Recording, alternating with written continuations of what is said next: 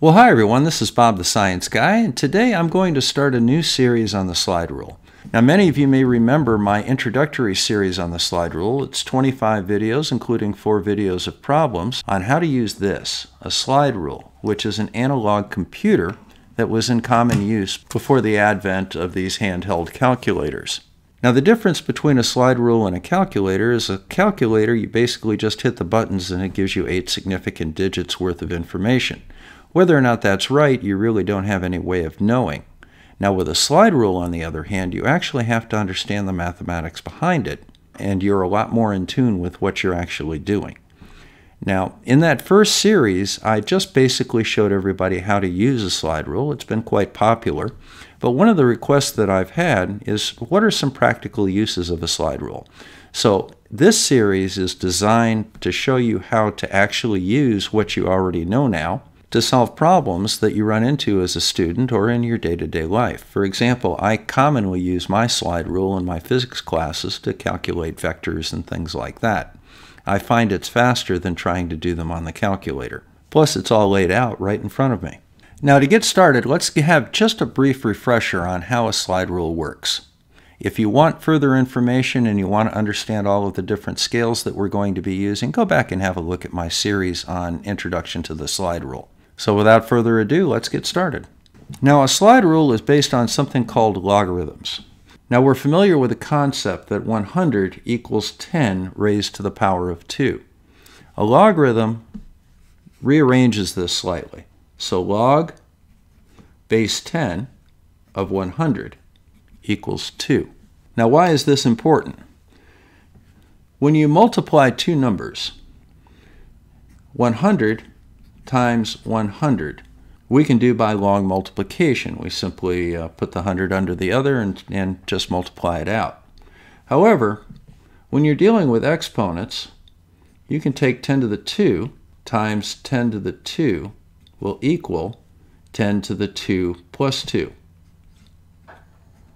Let's go to the virtual Pickett N-3 slide rule, and we'll see how to do this in reality.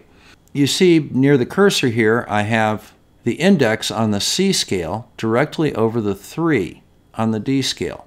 I then just have to move this out to the 2.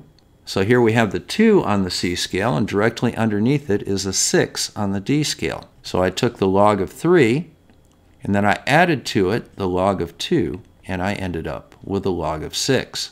Now, what's good for the goose is good for the gander. So if I add the logarithms of two numbers to multiply them to a third number, if I take that third number and subtract a number from it, I divide by that number. Let me show you how that works. Okay, so here I start off with the log of 6 on the D scale, and I place directly above it 3. So what I'm doing is I am subtracting the log of 3 from the log of 6, and as you can see down here at the index, the result is the log of 2. So 6 divided by 3, of course, equals 2. It's just that simple.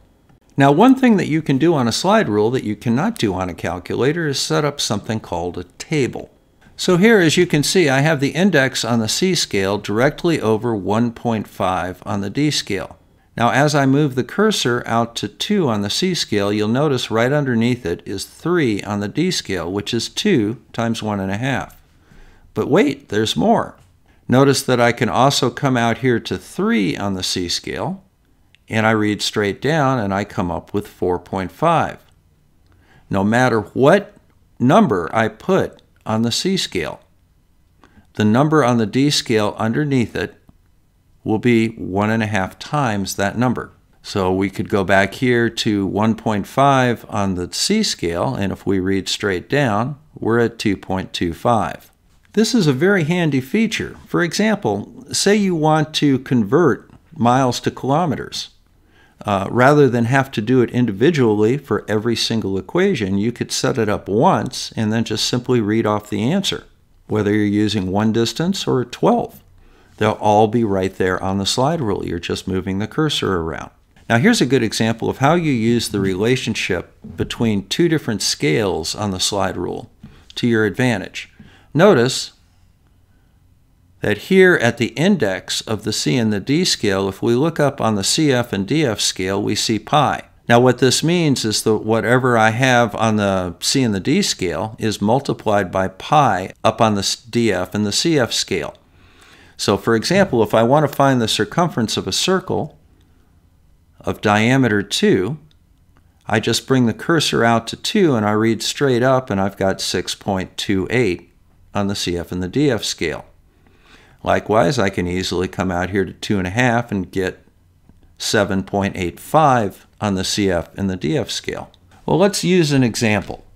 So say we want to multiply 4 by 6 and then divide it by 8 and come up with an answer. Well, 4 times 6 divided by 8 equals x is the same as 4 over 8 equals x over 6. So let's see how we set that up on the slide rule. We put the 4 on the C scale directly over the 8 on the D scale. And then all we have to do is come down here to the 6 on the D scale and read what the value of x would be directly above it, 3. So we set up a table, and then just simply by moving the cursor, we get our answer. Now, just to give you a little warning of things to come, let's have a look at an interesting way to solve for square roots on a slide rule. Now, obviously, there's a scale that you can read it directly. But say you happen to be working on one side of the slide rule and the A and the B scales are on the other side. So rather than flip it over, do your math, and then flip it back to your first side, maybe you can just do it all at once on the same C and D scale. Now, a square is the product of a number times itself. So to see this on the slide rule, we could bring the index out to 2 and then multiply that by 2 to get 4. 2 is the square root of 4. But there's another interesting way to do it. Let's come back here to 2 on the D scale, and then let's look at the CI scale, which is in red just above the C scale. Now the numbers that are on the CI scale, for example here we have 7, that's not 7 like the 7 on the CD scale, that's actually 1 over 7. So if we divide 2 by 1/2, that's the same thing as multiplying 2 by 2. And once again, we come out here and we see the square is 4. That sets up a very interesting relationship between the CI scale and the D scale. So let's take an example. We'll find the square root of 9. Let's go ahead and have a look on the slide rule. So what we can do to find the square root of 9, we'll come out to 9 on the D scale, and then we'll put the index of the C scale directly above it. Notice that that's also the index mark for the CI scale. Then all we have to do is come back and find a pair of numbers between the D scale and the CI scale where the numbers are the same.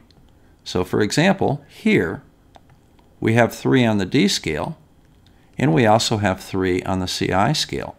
And as a result, we know that the square root of 9 is 3. But we don't have to use easy squares for this either. But let's look at some different squares, and we'll find their square roots on the slide rule and then compare it to what we get on the calculator. So what I've done here is I've put the index of the C scale directly over the number 51 on the D scale. We know that 7 times 7 is 49 and 8 times 8 is 64, so our answer is probably going to be somewhere between 7 and 8. But what is it? If we come over here to 7 on the D scale, we notice that the 7 on the CI scale is a little bit to the right. How far to the right? Well, let's see, 1, 2, a little bit over 2.5. So if we come out here 1, okay, we're at 2, come out here to 1.5. So what we're looking at here, they line up at about 7.15. Let's see how that matches the calculator. So we come over here to our TI-84 calculator, we hit second, get the square root sign, find the square root of 51, hit enter, 7.141428. We said 7.15.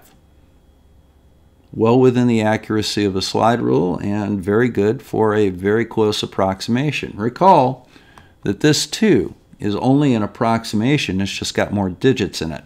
Now that's just a short introduction because I wanted to show you a technique that we're going to use in the next video.